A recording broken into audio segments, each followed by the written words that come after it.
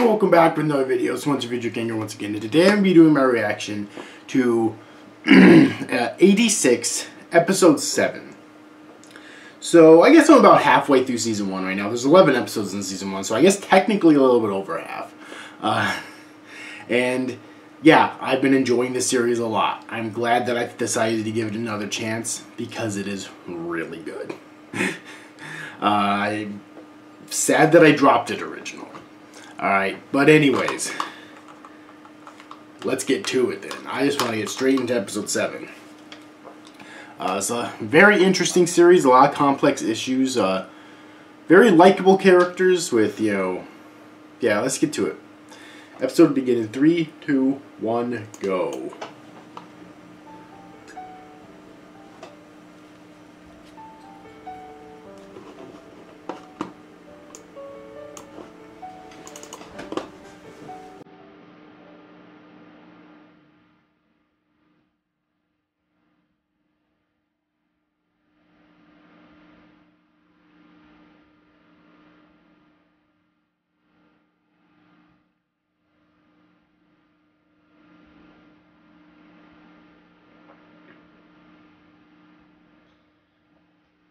The series has complex characters. It's like, I disagree with their beliefs, especially regarding Lena, but it's hard, as I said before, it's difficult to argue with them because of the life that they've lived, That's really great writing right there.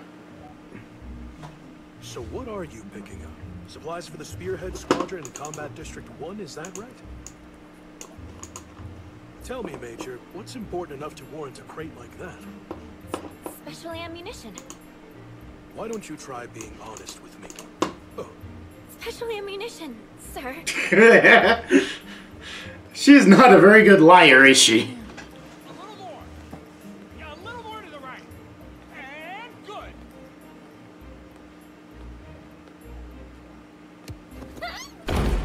Good afternoon, Major. Will you be dropping by for the festivities?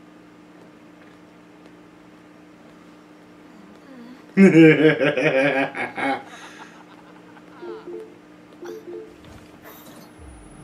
the long dead are hardly worth noting. Any of us could die at any time. Oh god damn. This is fucking heavy shit. I've been told that this series depicts war very realistically, and so far I'm definitely getting that sense. This fucking disturbing shit, but justifyingly so, though. Don't tell me something happened in the battle today. No. Okay, Lena. Tell me why you thought that dress was a good choice. It's all black. You look like you're in mourning. Perfect, isn't it? Not one person has asked me to dance tonight. Look, I'm not smart. That doesn't mean there's any shame in looking nice. Well, I wish we could be watching them too. I've said this before, but I have to praise Let's all watch the fireworks in pacing. District 1 I don't know if together. pacing is the right word, but like how the series can seamlessly go back and forth from like tragedy to funny to wholesome, like this scene right here. The army, we You can all know? watch them together. And again, I still suspect that the series is going to be building up to a romantic relationship between Lena and Undertaker. I keep forgetting his real name. Haven't remembered it yet. They'd be happy about that. So I still think the series is going to do that, honestly. I see. It seems like this helped further confirm that for me, honestly. Anju was finally able to cry just a bit ago. Will you remember us too, Major? But obviously, that's the kind of person that she is. Of course I will. But Especially if you two get together, she won't have an opportunity to forget you.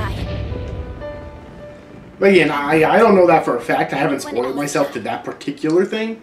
But that's just my theory, though. Honestly, it would be unique if they didn't, but I definitely suspect that they will. Hey, 86. This one too. Apparently your master wanted to send you a little pat on the head. God damn. If humans are sending pigs presents, the world really has gone to shit. How'd you manage to get her to sign off? Beg? Extra shit with my ass. We've got a festival to attend.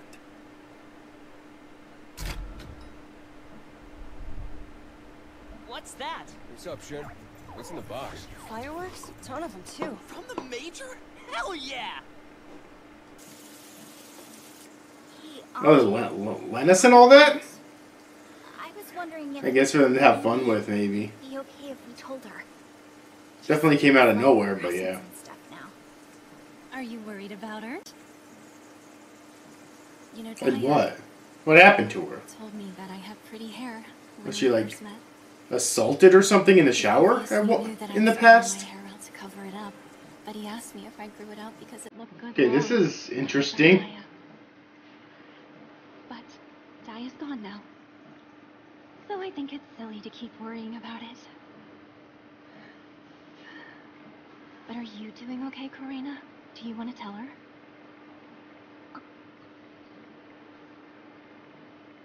No. I don't think that I have the right to be the one who tells her. Tells her what?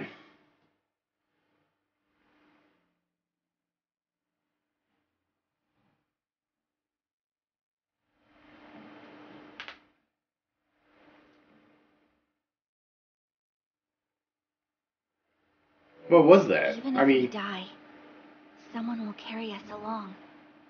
Our You very saw- own Reaper. was that one of theirs? I know What is for it that sure they're? that he'll carry me along. What is it that they're not telling her? But then, Is it okay if I tell her? Yeah. Oh shit! tell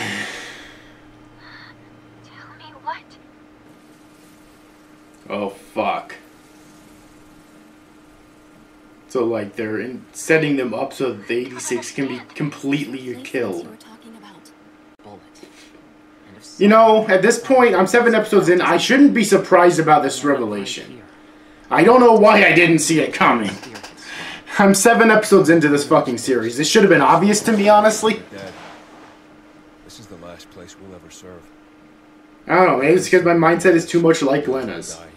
I don't know. Once the last one of us is dead, the replacements will show up, and the next group will be awaiting their executions. So we're not making you fight to protect us. We're making you fight to kill you? But that's nothing but slaughter! Did you all know? Yes, I'm sorry. For how long? From the very start. Not one person who went to war, not my sister or my friends or anybody else I knew ever actually came back. And it's not like they were going to let us out of the camps anyway. We all know better than to trust any promise from a white pig. We knew it was a lie from the very beginning. If you knew, then why did you fight? Why not run or even try to get revenge on the Republic for all they've done to you? Honestly, revenge might have been the easiest option of all. We just have to sit back and let the Legion on through to do their thing. They'd kill us too, of course. But it would be worth it to take the white pigs down to hell with us. Then why? Till I was 12 years old, an Alba woman in District 9 was looking after me. Shin's got a similar story. He was raised by an Alba priest who refused to give up his land and got sent to the camps. And you already heard the story about Theo's captain. Karina knows the absolute worst the Alba have to offer. Hell, we all know how awful the white pigs can be, but... then there are situations like Kaye's. She was abused by other 86 for nothing more than her skin color. Anju, Haruto, and Shin all have white pig imperial blood. They've dealt with the same. There are some real scum among the 86, but even then, there were a whole lot of proud 86 out there. Ones who fought to the very end, with their heads held high. Even if most of the Alba are assholes, some of you said there was no reason to send us marching straight to our deaths. And we've already told you that not all 86 are good either. If nothing else, that was one choice we had. We could decide which we wanted to be. Even if scum treats you like scum, if you do the same to them, you're scum too. If the only two paths are to die fighting the Legion, or to die having given up completely, we'll survive to the last moment and go down fighting. That's the reason we fight. That's the source of our pride. If we pretend to be white pigs in the process, well, that's not ideal. But I guess that's fine.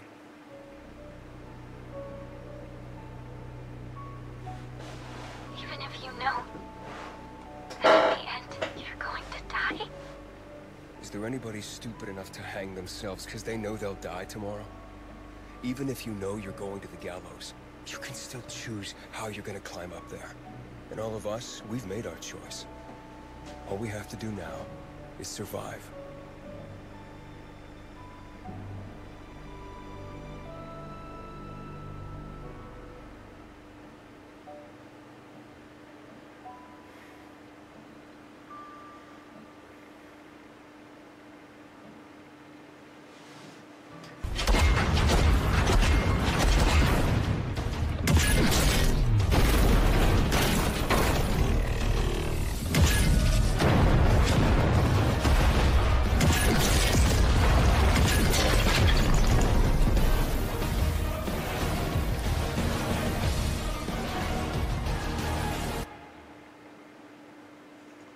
Let's go.